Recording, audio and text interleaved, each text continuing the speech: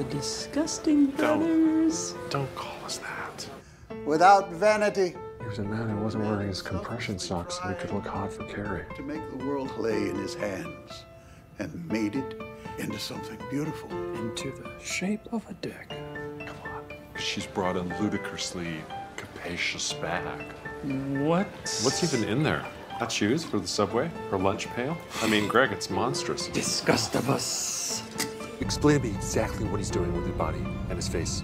I don't know. He's just mosey. He's wearing sunglasses inside. He looks like if Santa Claus was a hitman. He's still just kind of walking around, but with the slight sense that he might kill someone. It's like Jaws. If everyone in Jaws worked for Jaws.